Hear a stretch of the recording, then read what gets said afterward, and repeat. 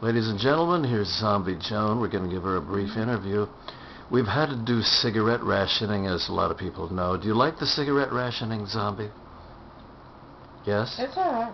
But the new rationing that's come up has been instant coffee rationing, where I give her just half a jar, but she happens to dump it in the cup like a sugar jar. The whole thing is gone in one day. How do you like the coffee rationing? Do you like it? Yeah, it's alright.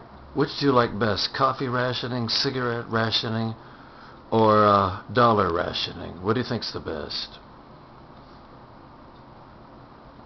All three of them are pretty good. You got to do it with this economy we're in. So we're rationing everything, even food, aren't we? So say goodbye to the folks, honey. Cigarette rationing. Yeah, that's not bad. Okay, I like that too. We're rationing this video right now too. We're running short on a battery, so we're rationing that too. Bye-bye.